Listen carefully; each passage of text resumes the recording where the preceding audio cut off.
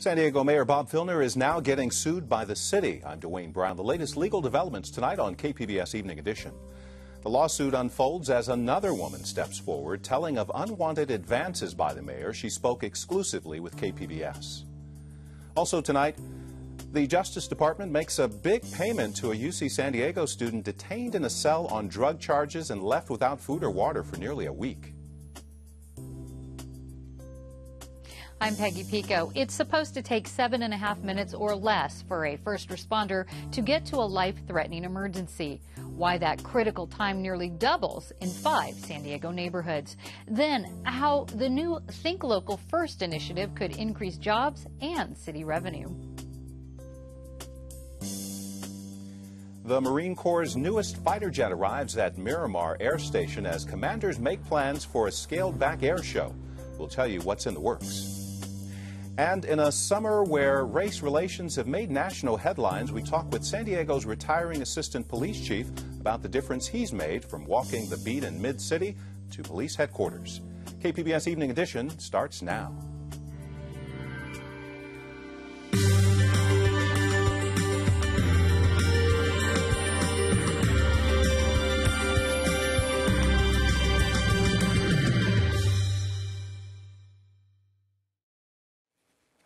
Hello, good evening. Thanks for joining us. The mayor of San Diego is now being sued by the city of San Diego. Council voted unanimously today to file a cross-complaint against Mayor Bob Filner. The move is designed to protect the city in connection with a sexual harassment lawsuit filed by Filner's former communications director.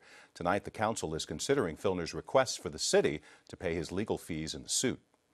An 8th woman has stepped forward to accuse Filner of unwanted sexual advances. She says Filner tried to kiss her after a business meeting in 2011 when he was a congressman. She spoke to KPBS investigative reporter Amitha Sharma, who joins us with this update. Amitha, who is this woman and what did she tell you? Lisa Curtin is Director of Government and Military Education at San Diego City College. She says in 2011, ex-Congressman Jim Bates set up a meeting between her and then Congressman Filner to discuss potential uses for property near the old Naval Training Center. Curtin says after the meeting, Filner asked to meet with her in private. She said once alone, Filner grabbed her left hand, twirled her wedding band, and asked if it was real. Curtin said she responded with, "It's about 25 years worth of wedding band." He then asked me if it could come off while I was in D.C. and if I would go out with him. And I said I really didn't think so. And at that point, he pulled my hand closer to him and he reached over to kiss me. I turned my head at that moment, and on the side of my face, I got a very wet, saliva-filled kiss, including feeling his tongue on my cheek. Did she tell anyone else about the alleged incident? Curtin says she quickly left Filner's office to meet her staff outside and told them what happened. She says she told them she'd never meet with Filner alone again. Curtin said at the time neither she nor her staffers reported the incident to authorities because of shock and fear. Filner made it very clear how powerful he thought he was. He discussed that in the meeting, the kind of authority that he had, that he'd been pulling strings all over San Diego for many years. And now Dwayne, Curtin says she has since lodged a complaint with the San Diego Sheriff's Department's hotline established to take calls from potential victims of Filner's alleged misconduct. Filner's office did not respond to a request for comment. Now, Lisa Curtin is the 8th woman to come forward with accusations against the mayor, Amitha, right? Right, and they're all women in powerful positions, Dwayne, ranging from his former communications director, Irene McCormick Jackson, to a retired Navy Rear Admiral. They're all accusing Filner of unwanted touching, kissing, and derogatory comments. All of them, except McCormick Jackson, have sat down with KPBS to tell their stories, and we have the interviews online at kpbs.org. Our investigative reporter, Amitha Sharma. 9th District Councilwoman Marty Emerald is urging the mayor to take his time out for therapy, but is not calling on him to resign. Emerald was out of town when accusations against Filner came to light. Today, she made her first public comments on the issue. I do not believe it is my place to be the judge or the jury for our mayor, but I do know it is my place as an elected woman and as a community leader to stand up and speak out on behalf of those who have been harmed and stand with them, every woman, in solidarity. Thank you very much. Emerald and 4th District Councilwoman Myrtle Cole are the only council members who have not called for Filner to step down. You can, of course, find all of our coverage of this ongoing story online at kpbs.org/news/Filner.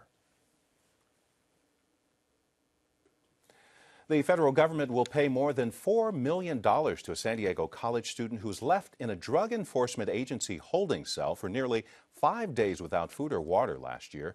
KPBS reporter Jill Replogle joins us from the News Center with more on the story. Remind us what happened to this student, Jill.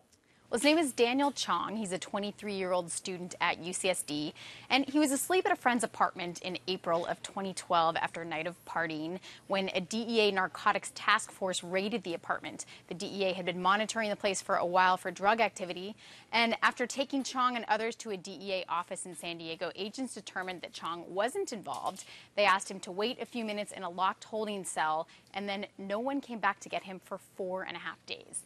He suffered severe dehydration, his kidneys nearly failed, he had hallucinations, and even after he recovered in the hospital, he was diagnosed with post-traumatic stress disorder. And Chong spoke at a news conference earlier this morning with his lawyers alongside him. Let's hear what he had to say about his ordeal. I think it was just what it sounded like. It was an accident, a really, really bad, horrible accident. Now, Jill, besides the money for Chong, what else came out of the settlement? Well, Chong's lawyers said the DEA had already put in place policies to keep track of detainees and ensure they're treated humanely, and that is directly as a result of this incident. On another note, the Inspector General of the U.S. Department of Justice is finishing up an independent investigation into the debacle. A DEA spokeswoman said she couldn't discuss the incident until that report was finalized. KPBS reporter Jill Replogle. A federal report says agents are miscalculating wait times at ports along the U.S.-Mexico border using different methods at different border crossings. Delays at the border can be up to 3 hours and cost nearly $8 billion in 2011. Emergency responders aren't getting to some folks fast enough, and the results are deadly. Peggy Pico finds out why some of San Diego's poorest neighborhoods have the longest delays. Voice of San Diego published an investigative report documenting delays in the amount of time it takes first responders to arrive at a life-threatening emergency after a 911 call. The results were disturbing. Here to explain the situation is journalist Liam Dillon and San Diego Assistant Fire Chief Brian Fennessy. Welcome. Hello.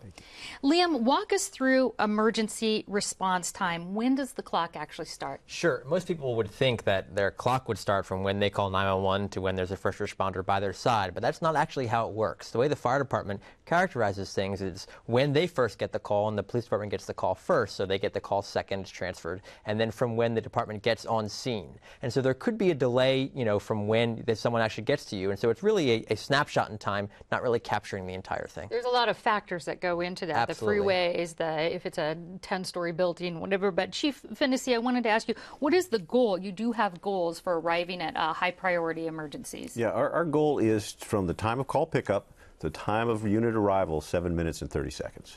Okay, and how are you at reaching that goal?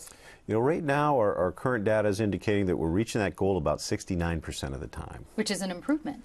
It's an improvement over our former performance goals, which was 6 minutes, and we met that goal about 53% of the time. Okay, right, and the 7 minutes is an increase in time. The 7:30, we got a right. minute and 30 seconds due to this consultant report that appear to be achievable. Right, and a lot of that I understand is for the topography and sort of the conditions around San Diego. Exactly. The city of San Diego is not a grid-based. The streets are not laid out like it would be maybe in Kansas or in the Midwest where it's very grid-like. I mean, we've got a lot of canyons that intersect, the roads here in San Diego. Okay, and Liam, your report shows that the department is often not meeting even this 7.5-minute goal. Right. How often did you find they were late? Well, for the highest priority incidents, sort of your high priority cardiac arrest, choking, shooting, the highest level of incident call that the fire department gets, they've missed an average, they come late an average of twice every single hour, every single day over the 21-month period we looked at. So that was more than 37,000 times. And if you count the lower priority incidents in there too, we're talking a rate almost double that. So late frequently. A little bit significant. And yeah. Citygate, that was the consulting firm for the fire department, found that neighborhoods with the longest emergency response delays are within 9.5 miles east and south of downtown. They include City Heights around Home Avenue, Paradise Hills, College area, Skyline, and Encanto. So Chief Fennessy, why do these neighborhoods have a particularly long delay? You know, historically, you know, very busy response areas. I personally served at Station 17 for a number of years, which is in Mid-City, and experienced it myself. Many of us believe that a lot of that has to do with population density. I mean, we've got a lot of people living in those areas. We'd have to go back and look at the demographics and identify, you know, do we have an elderly population there? What is the crime that takes place there? What are those things? We've got a number of interstates and highways that intersect through that part of the city. All of that contributes to the response volume. And Liam, do you find that this is a lack of fire stations, that nearby, close by fire stations? Did you find that in researching? Well, that's what the city has identified as the means to fix this problem, is to build more fire stations. That's the sort of the agreed upon solution by the city. The problem is the city's not very good at doing that. They committed to, you know, spending, building these 5 new fire stations to help these 5 priority areas by the middle of 2017 at a cost of $49 million. They haven't put a dime at this point to funding any of them. And so that's been the solution that's been identified. They just haven't followed through.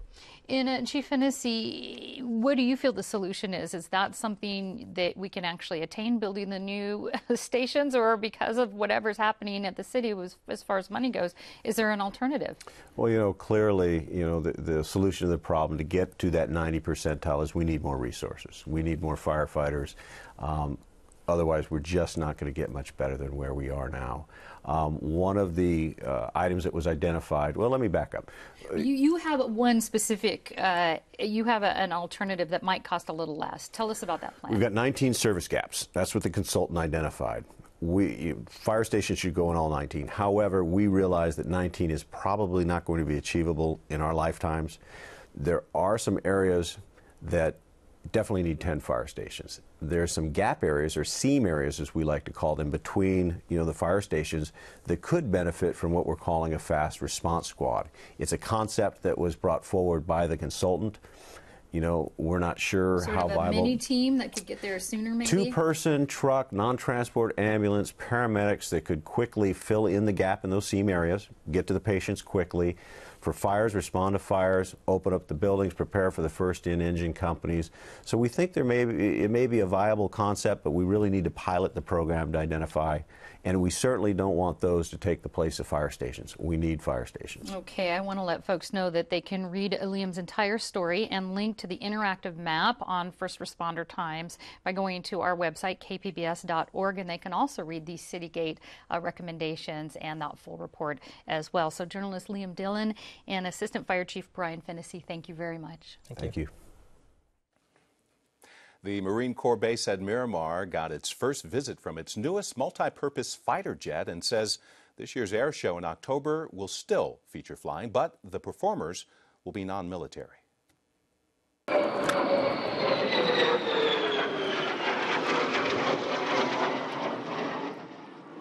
It was a day for the history books as the first F-35 fighter jet touched down at Marine Corps Air Station Miramar. At 51 feet long and 35 feet wide, the F-35 really doesn't look that big, but it can do what 3 fighter jets can do using a single pilot. And it can do it at 1.5 times the speed of sound. Sergeant Matt Hochgeiger says they wanted to introduce the new aircraft and refuel on its way back to Yuma. This plane will, in my mind, take over as our main fighter and attack units. For the Marines, Navy, and Air Force, it doesn't come without controversy. The entire fleet of jets had to be grounded earlier this year after a crack was discovered in one of its engine turbine blades. Miramar hopes the public will get a closer look during this year's air show when 14 acts will perform, but because of sequestration, none of them will be military planes. Colonel John Fornham says despite the changes, this year will be more like a carnival atmosphere with plenty of opportunities to mix and mingle with the public. The most important thing we have in the Marine Corps isn't F-35s or F-18s, it's our Marines. And they are what make everything possible. Without them, we would be a shadow of ourselves. So that's what they're here to come and see. That's the draw, and they won't go home disappointed. The air show usually draws 500,000 people and generates an estimated $17 million. Some sponsors have dropped out, but the Miramar Air Show will go on October 4th and 5th.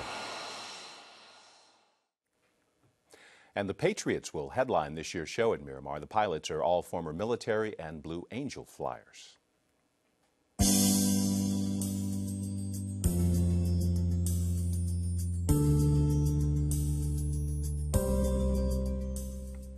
Some upbeat news about our economy, first from the University of San Diego. Its index of our area's leading economic indicators rose for the 10th straight month, with gains in help wanted ads, building permits, and the consumer confidence. Of course, those were offset, however, by unemployment claims and declining local stock prices. But overall, the index rose 1/10 of a point. And Standard & Poor's says home prices are still going up. Its Case-Shiller Index reports a 3% increase for San Diego in May. Its larger 20-city survey shows a 12% increase. There's a new push to get San Diegans to spend their money at home. It's called Think Local First. Peggy Pico has more. The idea behind Think Local First is to grow jobs, increase the local tax base, and keep business revenues circulating in our own communities. A number of chambers of commerce support the plan. Here to tell us how it works are Deborah Rosen, President and CEO of San Diego North Chamber of Commerce, and local business owner Ryan Stevens. Welcome. Thank you. Deborah, a lot of people think, hey, look, I shop at my grocery store, I shop locally. Where does most of that money go? Anytime a consumer shops anywhere, they should know automatically 1% of whatever it is that they're spending there in that retailer or that restaurant will go back into the community in which they've spent that money. So just 1%. And you have some examples, though, that the money being spent outside, for instance, with the San Diego city vehicles. Right. There are some cities that purchase their vehicles outside of the region. They might purchase them up in Northern California instead of inside their particular city. And 1% of any purchase made will go back into that community where that purchase is made through sales tax revenue and is used for city infrastructure, police, and fire. So it's kind of like recycling our dollars on Exactly. a higher level. Now, your report actually broke it down by North County cities, and you found that in purchases over $15,000, Poway had just over 44%. They sent that money out of the area. They were spending it out of the area. Escondido, about 48%, and in San Diego County, almost a third, 32.4% of the money in that region was spent elsewhere and left there. So we didn't get the benefits of that 1% certainly coming back. Tell us how Think Local First would keep that money closer to home. Well, it's really important that the government, the school districts, the consumers rethink their buying and take a look at how they can change up a little bit of what they're doing just to keep some of that money in the region. So, for example, in the city of Poway, if every single resident took just $2,000 a year that they're spending outside of the region and spent it inside the region. Online, that city would generate an additional $700,000 to $900,000 in sales tax revenue that could be put back into the city infrastructure, creating vibrant communities. And it could certainly help local businesses. Now, Ryan, you own Replica Printing with branches in San Diego and Poway. Yeah. How do you think this initiative would help your business? Well, it would help my business if this got awareness out to the public and other businesses in San Diego, and they just challenge themselves to look at their vendor list and you know, if they're shopping outside of San Diego or buying their printing outside of San Diego, just to kind of challenge themselves and say, hey, you know, let's keep it local, let's keep the money back in San Diego, and can you match this price? If it is about price, then they'll get the product sooner. You know, they'll be helping small businesses and hopefully helping our economy. And I know as far as jobs go, I understand that this is supposed to help increase jobs. Do you think it would help you be able to hire more people? Oh, naturally. If more people are keeping their business local and giving me business aside from online, I'll be able to hire more people. You know, we'll be ramping up. We'll be printing more and increasing our hours, increasing our workforce. Okay, and Deborah, now Is there a way that this is sort of helping the tax base, and is there a way that you can offer incentives for people to participate in this? I don't know about incentives. We have a committee that is going to be looking at ways that incentives can be generated, but there is a way to help. All homeowners are property tax payers. And I don't know if you're aware of this, but when we pay property taxes, a big chunk of it goes to the school districts. Those school districts, we did a report, which is on the website as well, are spending a huge amount of money outside of the region. We invest our property taxes in those school districts. We feel they need to reinvest those funds back into our communities. And so I think we can all start by writing letters to our superintendents at the school saying, hey, look, reinvest back in our community. Shop locally. If you need printing, go see Ryan or something like that. Exactly. Okay. Ryan, what do you want other business owners to know? Because I understand right now this initiative is being, basically highlighted up in North County, kind of north of 52. What do you want to tell business owners? Well, check out thinklocalfirst.com and thinklocalfirst San Diego, SD.com, and see what's available. See what other businesses are campaigning and championing this effort, and help each other out. Help local businesses, build vibrant communities. Kind of helps ourselves as well. Sure. All right. Well, Deborah Rose and Ryan Stevens, thank you very much. I want to let folks know they can find out more about this by going to our website, Think Local First, and they can go to our website, kpbs.org. Thank you. Thank you. Thank you. I'm Judy Woodruff. On the next News Hour, a verdict in the trial of Bradley Manning, charged with aiding the enemy by releasing classified documents to WikiLeaks. That's Tuesday on the PBS News Hour. There's a high surf advisory tonight for Oceanside and the coast from Point Loma down to Imperial Beach. It's in effect until tomorrow afternoon. Coastal temperatures mostly in the low to mid 70s for the next few days, upper 70s to low 80s for the inland valleys. Upper 80s for the mountains, sunny and hot in the desert. Today is Lawrence McKinney Day in San Diego. He's the retiring assistant police chief and the third African-American to rise to the top at police headquarters. Speak City Heights reporter Megan Burks looks at his legacy and what's next. I'm doing very well. How are you? Lawrence McKinney is retiring Thursday after 30 years on the San Diego police force. I'm going fishing. No, I don't fish. But when you think of people fishing, you think of someone up on a riverbank or something, and they're kicked back, not a care in the world, just relaxing. And that's what I want to do. He says he can't fathom what that feels like, relaxation, because for the last 6 years, he's held on to some of the most demanding jobs on the force, assistant chief, and before that, overseeing patrols in City Heights. When he was assigned to the neighborhood in 2008, its 12 square miles accounted for nearly a quarter of San Diego's violent crimes. I could have gone to, and in fact was asked, if I wanted to move on to other commands. There are other commands that are easier to work. I'll tell you that right up front. But McKinney says simply being present in the diverse low-income community was how he would make the biggest impact. When people saw me as a person of color in uniform, and they can see the goal. They don't know what it means, but they know that it's something and it's different. But they see that, and it gives them some hope in the system. Then if they can see me and see that, okay, you know what, maybe there is hope in this. Maybe a person of color can get somewhere. Maybe I can get there. McKinney's office on the 7th floor of police headquarters is covered with plaques and mementos. There's even a photo of him with Michelle Obama. It's quite insane in here because I don't think I have any wall space left.